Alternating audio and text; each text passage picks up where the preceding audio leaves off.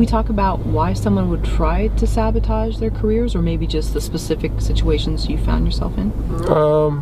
Yeah, I encountered that with a lot of people, even people that not in the movie, is that it's almost like when you get something, you always sense that, well, you have this kind of instinctive behavior that, like, you know what, let me just like ruin it, let me sabotage what's happening with me. Why is that happening? I don't know. I'm not a psychologist. I don't know what's the root of that behavior.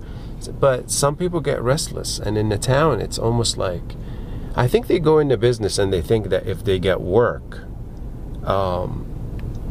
that it's going to be a constant creativity. And I think when people start to realize that it's really almost a business where it's stagnant, you know, I mean, you know, like doing a movie, it's not like you're on a stage and you get to be yourself or you get to be the character, but it's really from, you know, you stand here, move over there, cut. It's like, it's very tedious, and I think people get burned out. So I guess maybe that's what leads to the sabotage. I don't know, but I've always seen that tend to be people get restless and they just don't want to do it, and they start to pass on projects. They start to get very irritated. They start to feel like they just don't want to talk to people. They don't want to deal with it.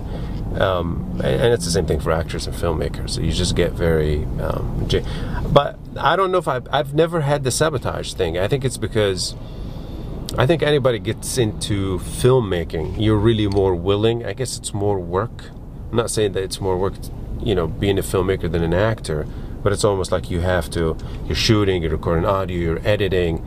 It's, if you pass that period, I don't think when somebody pays you that the sabotage exists as much as with the actors. It's like, I think the actors get very comfortable once they get a lot of work, and then they get burned out, and then they start to like just retaliate in a way, but not all. So at some point you said, I'm leaving LA, and did you destroy the film first, or did you leave LA first? No, I destroyed the film when I moved. Because I took the boxes with me, and I was thinking, all right, you know, I mean, it's my footage, right? So I figured I'll just hold on to it, maybe somebody will call, but nobody called. And then it got to a point I felt like staring at the film reels was almost like too depressing, that I felt like, okay, in order to move on from here to here, I need to just kind of wipe this off. It's because, you know, you leave town, then you still have your film with you, and it has that association with you. I felt like if I got rid of it, I would reset. And how did you feel once you knew that the film was destroyed? It was just, you know, it was already destroyed in a sense of like it wasn't going to come out. So in my mind, it was already done, and but I felt like it just was liberating to just get rid of that cut completely. You know, it was like a truckload. Well, you would think like just one cut of your movie is like, yeah, because like tons of reels and audio and all that stuff. But it did have, back in the vault, I think it was stacked in here in one of the vault places that you rent by the year, like very cheap. Some of the original tapes were still sitting here, which I completely even didn't remember. And because you're always making duplicates, and so there was a whole set in here in LA, but not the original cut of the movie, like not carving, just the original raw footage was here. So you've destroyed the film, you're out of California. How are you rebuilding your mindset? Because I'm sure when you get to that point, there's like this bitterness and you just want to give up on everything. How did you rebuild your mindset so you felt refreshed? Well, it's more of detaching yourself from that project. It's almost like you become more, it's like a dog and a bone, you know. It's like, it's this project, you're always staring at it, you're always thinking about it, and it's like you have to get to a point where you go, okay, this is one project. It's like, if I made this one project, I'd make another one. So you just have to completely just get rid of it, and that was just more of separating myself from it, if that answers your question. Yeah. So then how do you come back to it and make My Big Break?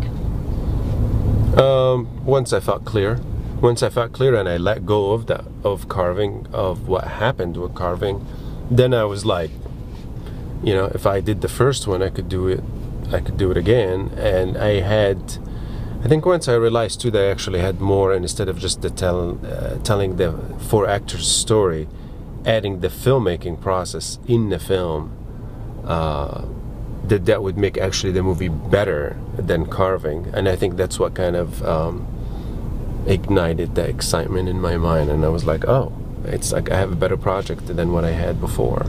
So then that kind of made me feel like I should do this now. So in carving, you weren't part of the equation? No, I wasn't. I didn't even speak in carving. I didn't narrate. I didn't appear. I was the camera. But then once years have passed, I wanted to update on the guys, see what happened with everyone. I mean, just tell what happened with everyone to a certain degree.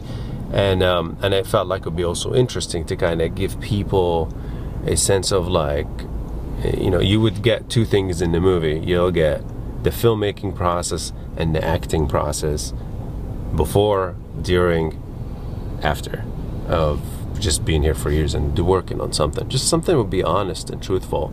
And also I felt like if I'm gonna tell a story about the guys, of like the rise, the fall, the doubt, it'd be fair to them to actually tell my own fear and doubts and success and failure, etc. So that would be good.